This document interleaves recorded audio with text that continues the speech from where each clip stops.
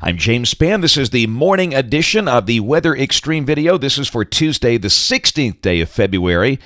And man, it's cold out, and we've still got some snow cover on the ground after those snow showers last night, but we are promising warmer weather later this week. Let's take a look at some of the Skycam shots around the network. I want to start with some scenes yesterday. This was up in Walker County at Jasper as the snow started there. And again, this was the band of convective snow showers that passed through late yesterday and made the ground white. In fact, some spots had 1/4 to 1/2 inch with that.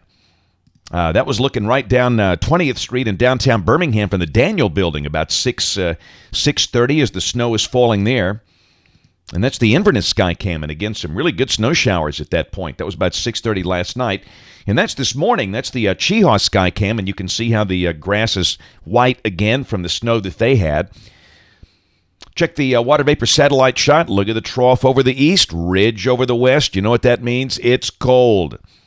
That's just kind of been the setup all winter long, and you can see that screaming subtropical jet stream down there in the lower part of the screen, but that's going to be suppressed to the south in the short term.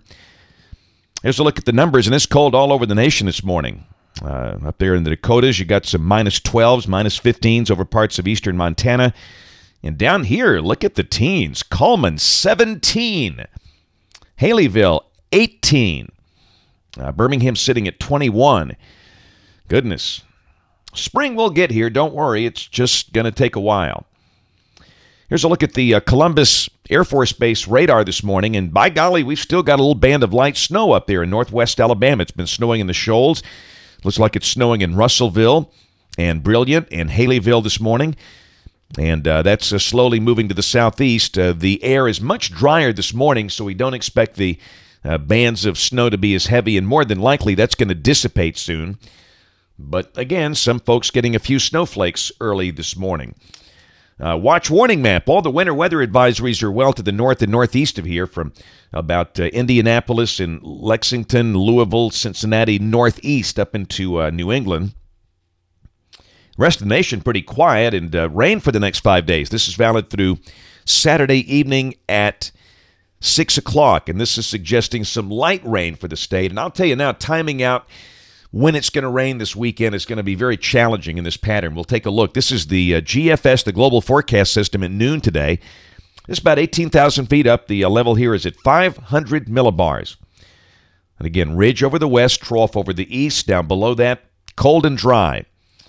I bet you our forecast is too warm today. I've got like 40 for the high, but starting off at 21 and still some cold air advection and still some snow around, I don't know. Probably a little too optimistic. I doubt if we make it out of the 30s. Tomorrow, I'm telling you, if anything, the thickness values are actually lower tomorrow. So the warming trend will be a slow one. It's going to take a while to get out of this. And again, you can see a northerly flow. That's going to be a chilly day. Again, I've got mid-40s. That might be too optimistic. Thursday, we do start to moderate. That'll get us up there toward 50. And, of course, we're dry. And then Friday, still the 540 line is sitting up there around Huntsville. And the statistical guidance has been spitting out like upper 50s, and that just seems a little too warm. But I do think we'll break 50 on Friday. Whatever, it'll be warmer than certainly it is now.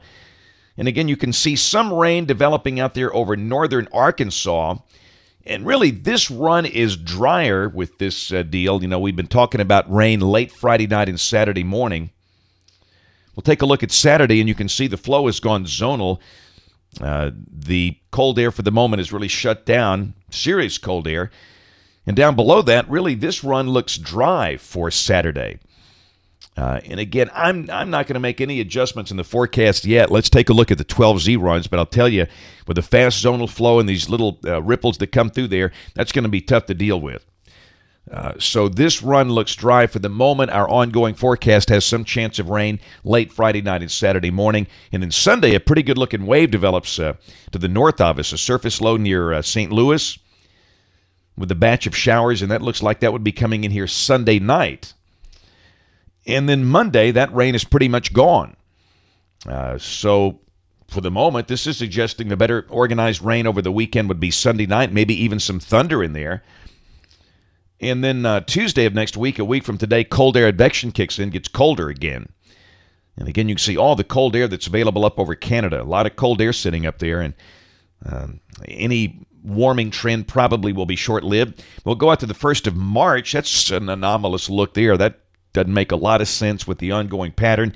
It's a split flow with this huge upper low over Louisiana, and that looks awfully wet with no cold air involved. And the end of the forecast on the 3rd, again, the northern branch has got all the cold air cut off, and down below that, that looks kind of mild and showery. But that old Arctic oscillation stays strongly negative through the rest of the month. So that's the reason we think that warm-ups here will be fairly short-lived. But remember, the days are longer, the sun angle is better, and we're getting close to March. So sure, it should be warming up on a general basis. But that still looks like temperatures here are going to be below average for a while.